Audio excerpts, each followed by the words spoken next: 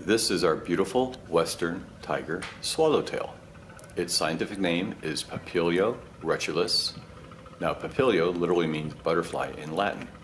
It's very common in Western North America, from British Columbia, North Dakota, down to Baja California and New Mexico.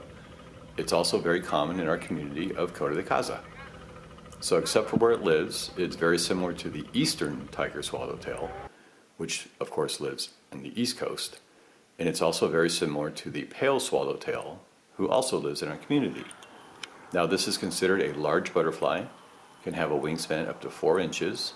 Now, he only lives between 6 and 14 days, but they typically have 3 to 4 broods per season, so you see them pretty much all summer long.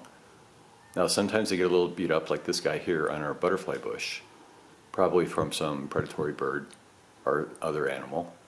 Now, the wings are yellow with black stripes. Its tail is yellow. There are blue and orange spots near the tail. They also have little extra tail-like structures on their hind wings. In fact, that's how it gets its name swallowtail, since the hind wings resemble the long tail feathers of swallows. Now, in this photo, we have the male and the female. They appear different, with the female on the right, and she has more pronounced blue spots. This is the young caterpillar. It resembles a bird dropping to confuse potential predators from eating it.